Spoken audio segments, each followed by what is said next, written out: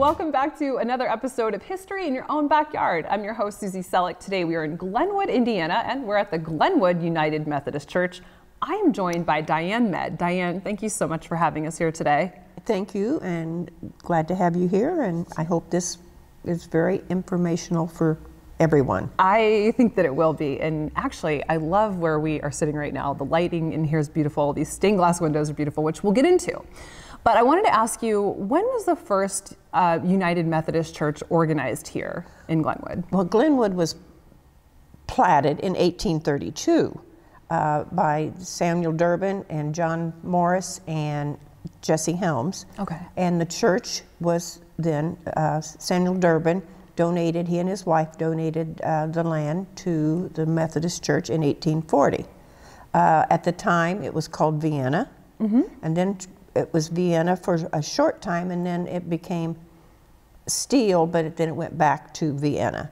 And then that's when we platted the church in 1840. That's when the first, they met in homes of people at that point in time. Oh. So a lot of the families still live here in town. A lot of their descendants still live here in town. Yeah. So. Diane, can you tell us when the land here was deeded?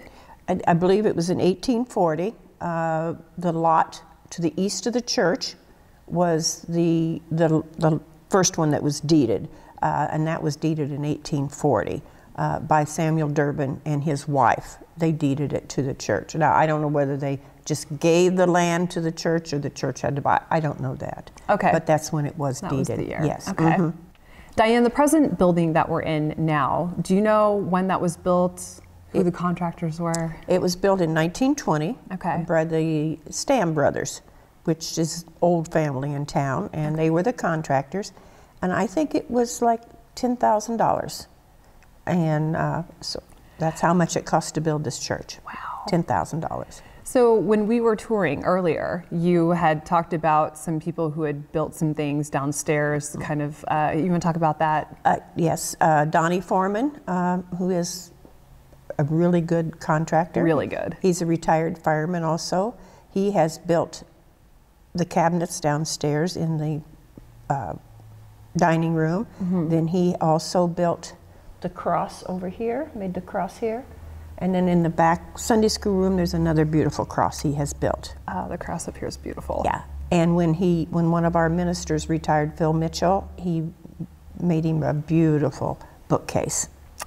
And so Donnie has done lots of work here. Oh, well, the work that I've seen is magnificent. I'm sure he does other great work as well. Yes.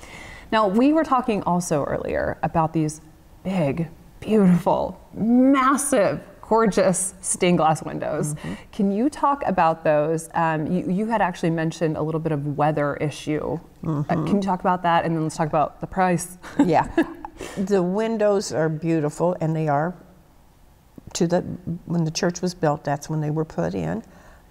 They do get a lot of weather. The west ones especially get a lot of weather, so we had to have them repaired and put like a glass on the outside to protect them.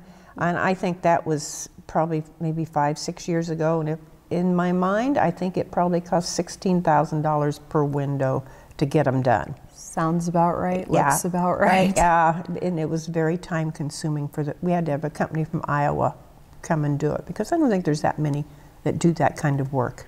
Right out front of the church is this beautiful bell. Was it always there? Did that come from somewhere else? No, it was in the belfry, but we've always had a water leak, so they took it down, and one of the families of the church, when their parents passed away, they had the bell put in out there in memory of Ernie and Lillian Cox. Does the bell still ring sometimes? Yes, it will ring. Okay. Yeah. I've always wished we had enough.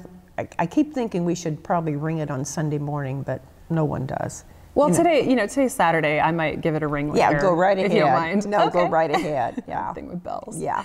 There's a beautiful section right behind, I guess, the pulpit, and that looks like maybe there's room for a choir. Yes, there was a choir there. Hasn't been one in quite a few years, but we didn't use it anymore, and so we took it out. And It looks, we use it especially at Christmas time because we put our Christmas trees up there. We have a Jesus Christmas tree and a regular Christmas tree. Oh. And the kids decorate it. And the Jesus Christmas tree only has things on it that pertain to Christmas. You don't put a Santa Claus on a Jesus tree. So I love that. But it is, it's a white Christmas tree, and the other one is a green Christmas tree. Oh, that's very unique. But yeah, the choirs we used to have, I guess, ever since I've been going here, which has been quite a few years, we've never had a choir. But in the 30s and 40s, I guess they did have a nice choir. Okay. Yeah. Now, the pews that we're sitting in right now, is there a significance to the color? Because I think that there's a lot of United Methodist churches that I've been in where I've seen more of a red tone. Did you guys pick whiter colors more specifically? Speaking of the white Christmas tree? No, I don't even know why they picked the oatmeal colors. Okay. Maybe because of the walls. We covered them, I think, in the 70s. Okay. But, the pews are original to the church again. Donnie has really done a lot of work to keep them maintained. Looking beautiful. Yeah, and because I've sit in some church pews that are not very comfortable. These are very comfortable. They are. Yeah. Me too. But why we picked this color, I can't answer that. I mean, it does the church just a beautiful justice to the purity and all that. But so I wasn't sure if that's part of it or okay. No, just the color. It looks great. Yeah. It really looks really good with the windows. Yeah. Downstairs, you guys have kept. I was wondering if there was a reception party or something happening, but you said no. What? Can you talk to that? Jerry Stam, who takes care of the church for us and who goes here, she's got a very good artistic taste, and she always keeps the tables ready. And she changes the color in the seasons. In the fall we have fall colors, and in the spring we have the spring colors.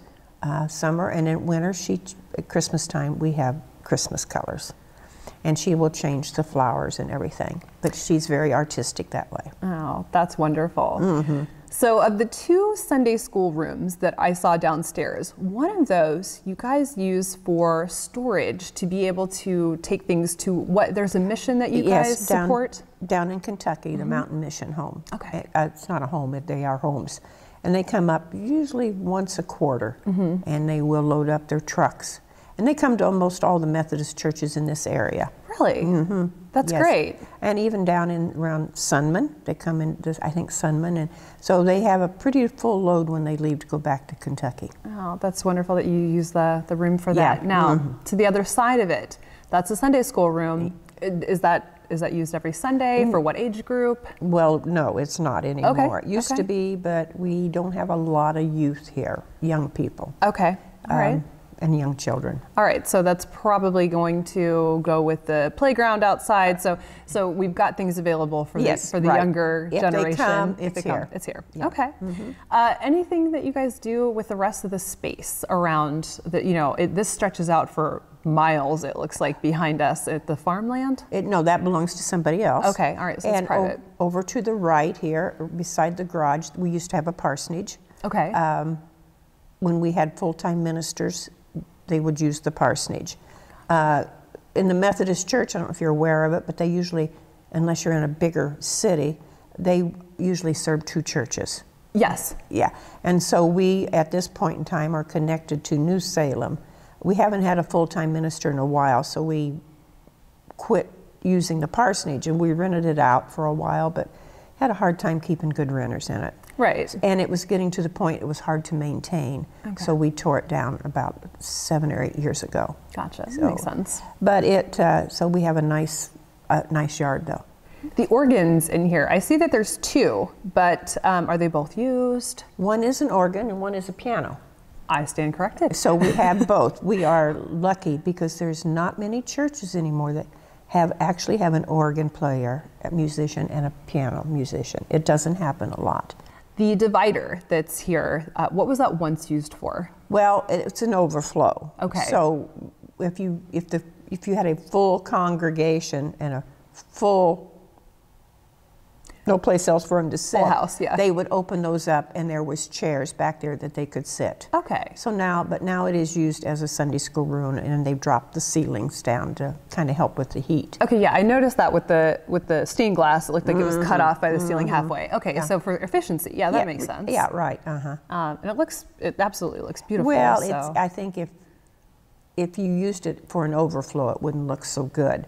But since we don't use it for an overflow, it would be nice if we did, but we don't. Well, for what you're using it for, Yeah, that's great. Yeah. So is there anything that we haven't talked about that you absolutely love? Because the one thing that I thought that was very significant is you have a wooden plaque of the Lord's Prayer. Can you talk about that? Was that a gift? Was that made for the church? That was given in memory of Calvin Beaver, who was 101 years old. Yeah. And his family still goes to church here. Really? And so they gave that in memory of him. Oh. On the table back there's some pictures, and there's a picture of his 5 generations. And so, yeah. You weren't kidding. No. There's lots of the family members are still here today. Yes, there is lots. That's great. And Glenwood itself was then renamed Glenwood back in the late 1800s. Vienna went away and became Glenwood. So that's when it became Glenwood Glenwood Methodist Episcopal Church at the time. Ooh, okay, so it's more. But now, here we are, Yes. Glenwood United Methodist Church. Okay. Yes. Now, I have noticed that there is something like Queen Esther's is on one of the windows. So why are their names written on the windows? In memory, or if they give money to donate to give money for the windows or anything. So they do, this one over here has Murphy's, who was one of the first members. Yep. And over here we have Sarah the Shawls, Okay. who's her granddaughter still goes to church here. She's up in age, but she still goes to church here. That's great. So, and it's nice to see those names. Oh yeah, absolutely. I would love that. Yeah. All right, well, Diane, thank you very much for being able to talk with us today about this beautiful structure, about the things that have happened in the past, the things that are happening today. And yeah, you did wonderful. Thank you so much. Well, thank you for coming. Thank you for watching another episode of History in Your Own Backyard. I'm your host, Susie Selleck, today here in Glenwood, Indiana. Diane, thank you again for having us here. It was absolutely beautiful. And remember, travel slowly and stop often. Bye for now.